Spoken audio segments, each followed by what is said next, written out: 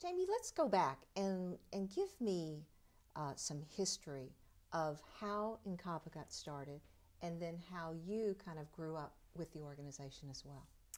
My mother, Jelly Borromeo, founded National CAABA in 2000, and she worked her entire life practically to see the Asian business community in the forefront of issues.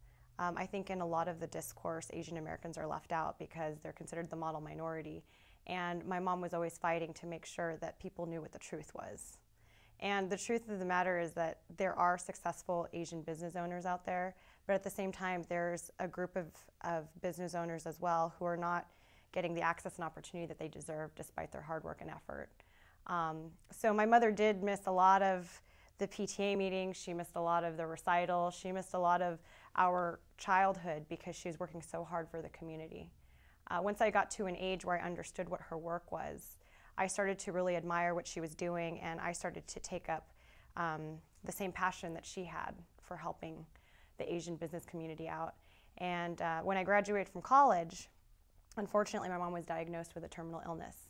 And so National CAABA no longer had a leader, and the board of directors had approached me and said, do you think that you can do this? You've grown up knowing supplier diversity, understanding government contracting since you were a little girl. Do you think that you're ready to take on a national organization to lead the effort to put Asian Americans in the limelight with the issues that they need to be addressed on a national level? Jamie, you were talking about you're continuing her legacy, and she has built NCAABA from the very start.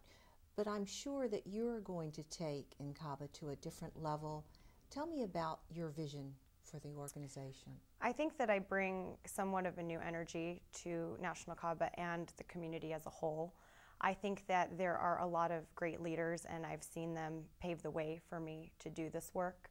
However, they're running on an old model, and I think that we need to start finding the common ground. Instead of looking at all 30 ethnicities, or we have over 30 ethnicities actually in the Asian community. Instead of looking at them as we have different food, we have a different culture, we have a different language, et cetera, I'm trying to find that common ground. I'm trying to say, okay, well, what are the similarities? Asian Americans are not the only groups that are going through this. And I think that if we start to collaborate with more groups who have the same agenda that we do, we can eventually tackle all of the small business issues together. Before we go in and try and tackle this national agenda, we have to understand what's going on the grassroots level. And that's where National CAABA has been completely different from other national Asian business organizations. We try to get to know the small business owner on a one-on-one personal basis.